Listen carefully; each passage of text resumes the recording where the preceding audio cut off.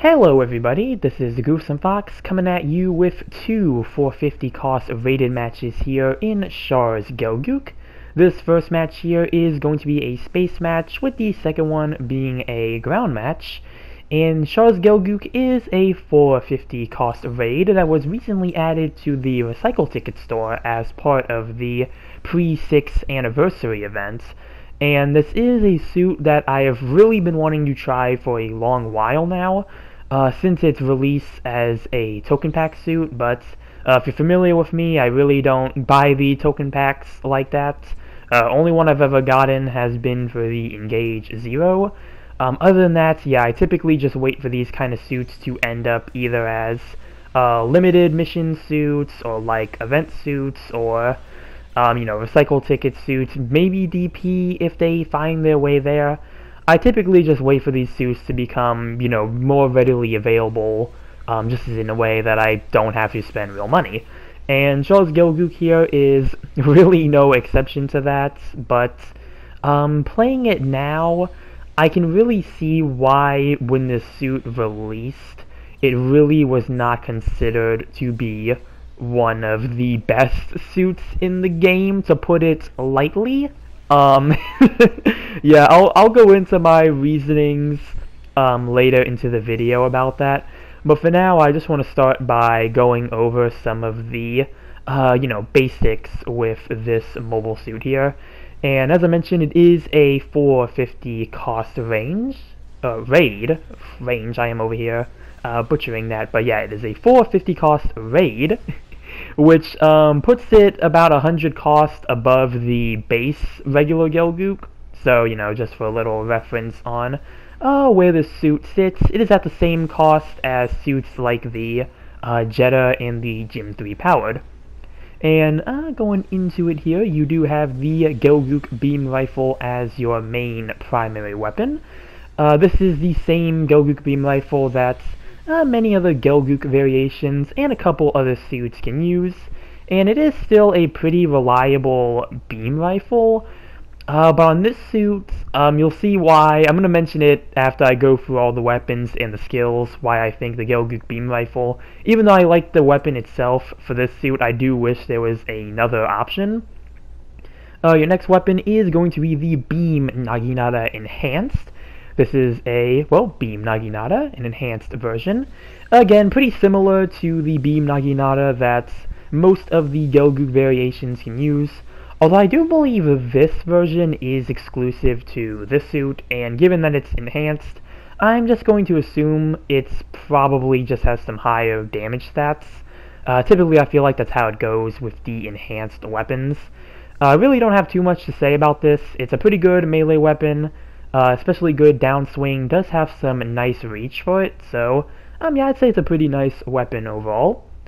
Going on to your sub-weapons, your first sub-weapon here is going to be the Cracker Grenade Enhanced, and this is a grenade, and yeah, pretty standard weapon. Honestly, you chuck it, and it'll explode and do some damage, so really it's a lot of what you'd expect. It's kind of similar to how the base Gelgoog has the, I forget what type of grenade it is. I think it's just called the Hand Grenade E, unless I'm thinking of the Federation version. But I believe the regular Gelgoog has the same grenades that the Zakuto FZ has. So it's kind of similar in that remark, where you just have a grenade sub-weapon. So really just nice if you want to do some extra damage, or if you need something to throw in between your beam rifle shots. So, pretty alright weapon there. Probably not going to do the most damage unless you're throwing it at supports, but again, just nice for the extra bits of damage it deals. Your next sub-weapon is going to be the Beam Naginata Single Blade. This is going to be the most interesting weapon on this suit, and as the name suggests, it is a single-bladed version of the Beam Naginata, where it actually uses a Gian-styled downswing. I believe when it comes to the neutral and side swings, they are the same as the regular Naginata, but that downswing is going to be the Gian Rapid Poke, which is a really neat thing for this suit. I believe it's a reference to the Gundam compilation movie, where I think like there was the scene where it would be the Gian battle, but with Amuro and Makuve, but instead it was Char's Gelgoog instead. And when they do the scene with the poking scene, where he's trying to jab Amuro's Gundam with the beam saber, they switched it to Char instead, where he has the single blade Naginata, which is a really cool thing. And yeah, it's a really neat reference for this suit, and pretty similar to the Gian downswing as well. You are going to do some hefty damage with it. I wouldn't say nearly as much as if you were using the actual Gian, but this suit does have the excuse of having 2 melee weapons, which is really good to combo with. That's probably one of the strengths I can say with this suit, is that if you are able to get your melee off, you can easily combo with the Naginata and the single-bladed version. So yeah, really cool weapon. I do really like this for this suit. One of the only things I will say about it is that depending on what type of suit you're aiming at, 450, you're still at a cost range where there's a bunch of smaller suits, and the Gelgoog itself is already bigger in comparison. So there are chances, depending on what you're aiming at, that you might miss the downswing, because it's not aiming down, it's like a straight poke. So, yeah, there are some chances for that, but other than that, if you can land it, it is pretty good damage against most units. Even against generals, I feel like it's also to do a pretty hefty number as well, again, especially if you combo into it. And your final sub-weapon, I should say more like a tool. I always call the shields, sub-weapons when I get to them, but yeah, I feel like they're more like tools or like defensive options, as a shield is, than, really being a weapon. And yeah, you do have the Gelgoog shield on the back here. Again, pretty similar to the regular Gelgoog. It's mounted to the back instead of being on the arm. And this is considered a large side shield. And yeah, pretty good I would say pretty good depending on the situation. In space matches here, I would say it's a bit more useful because, well, in space you do have to worry about your back HP. So I will say in this situation it is something worth having. And even in ground matches sometimes, I did find myself in situations where if somebody did try to attack me from behind, the shield would tank some of that damage. So really it is a nifty thing to have in its own unique way. It's just not going to be, the same as if you actually had that shield in front of you. And that's the whole sub-weapon, as I say, the whole weapon list there. And just a few things I want to go over for skills is that you do have Maneuver Armor level 2, which is good. You have a double dodge roll with this suit, which again is also really good. You have Melee Combo Controller level 2, which is where you have 3 melee swings, but I do want to mention that this only applies to the regular Naginata and not the single blade. The single blade can only be swung once, so it is something to remember. And before I finish up here with the skills, just look at how this space match went. Yeah, first place overall with 9 kills and 1 loss. First place in damage, really good space match here. This is really at the time that I really started getting into this suit. And now we're going to go to the ground match here on Colony Drop Area. And as you can see for this match, we did lose somebody, unfortunately, on our team, but it was still a match that went really well. And just finishing up the last thing here. Oh, you have Shield Break Stance Mastery, where you don't get staggered if your shield is destroyed, which is, I think, again, a pretty nifty thing to have. A lot of raids tend to have that skill nowadays, so I don't think it's really the most, out there thing for the suit to have.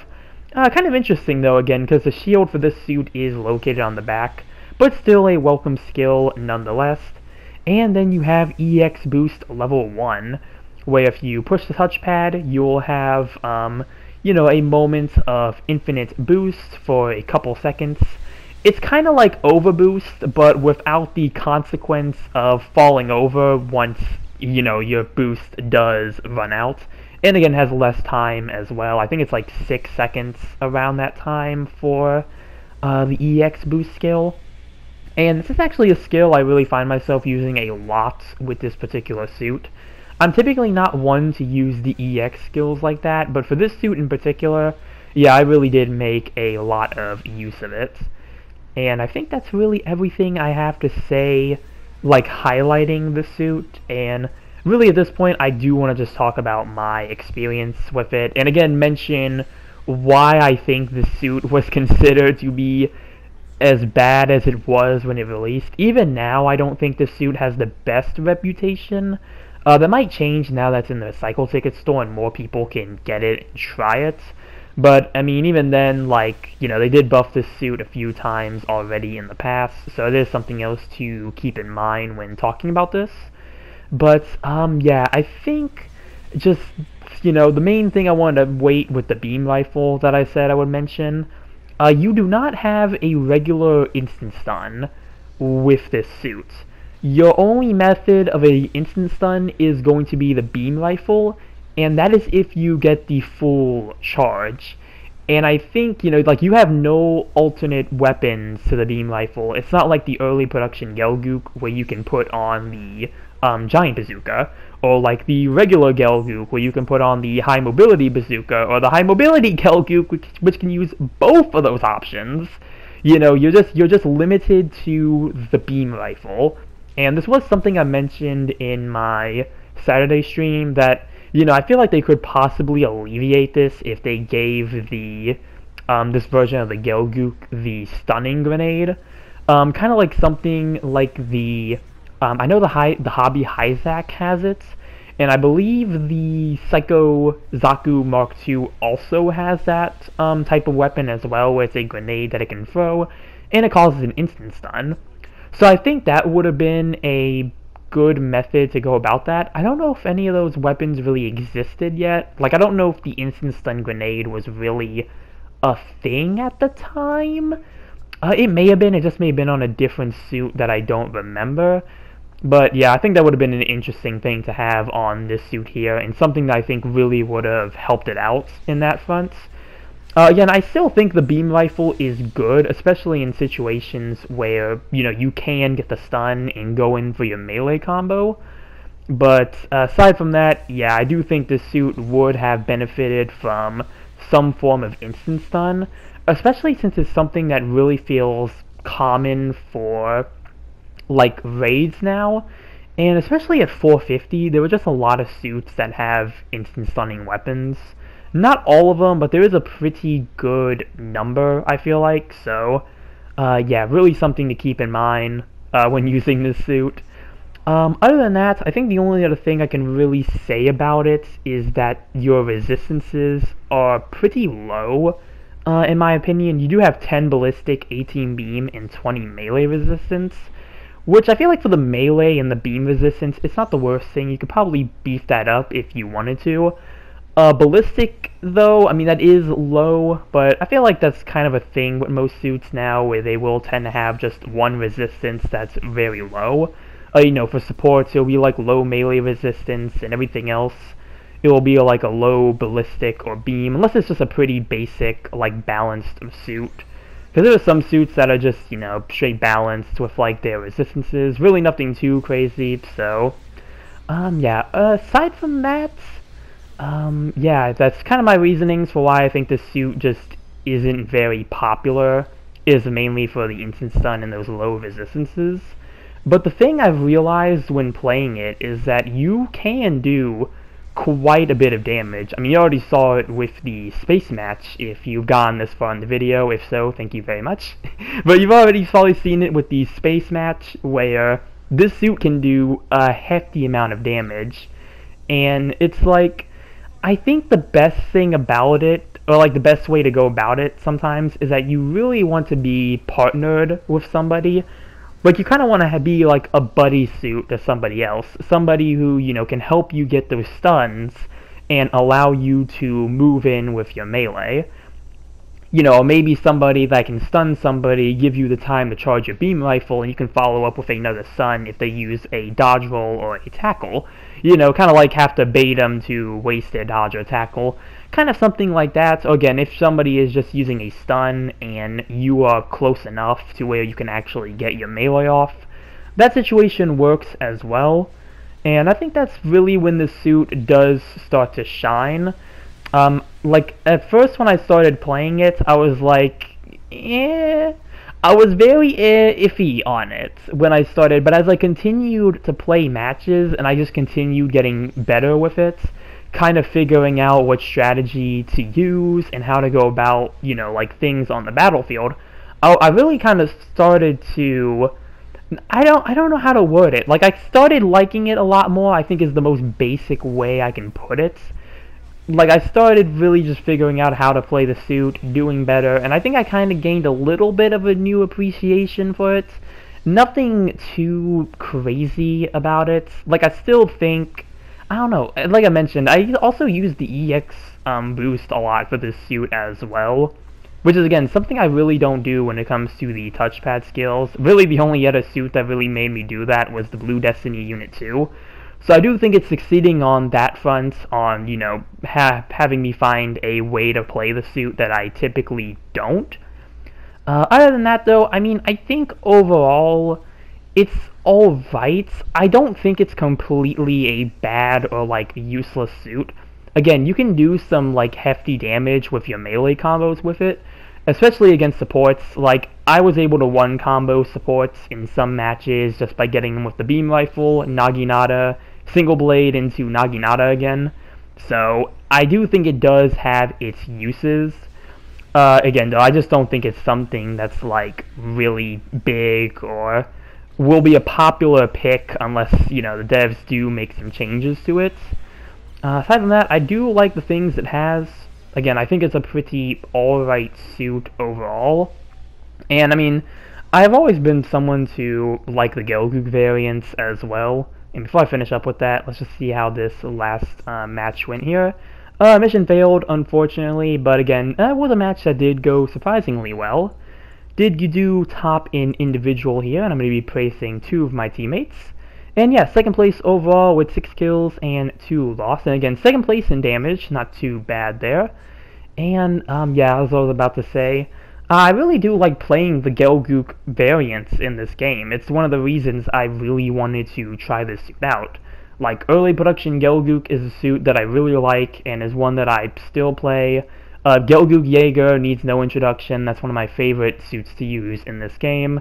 And even both of the Gelgoog Marine variants as well. Those are both just suits that I still occasionally like to get out and use. So this suit here, I feel like, is going to be one I want to keep messing around with, keep practicing with it, because I've noticed that I was getting better, and like, I think just, again, it's one of those things, it's like, you just have to look at it at a new light, and really just find some different ways to play this suit, and really just see, what you can do with it. But yeah, that's going to be the end of this video here. Comment down below what you think about Char's Gelgoog. Remember to like and subscribe if you enjoyed the video. And with that, I will see you all in the next one. Later.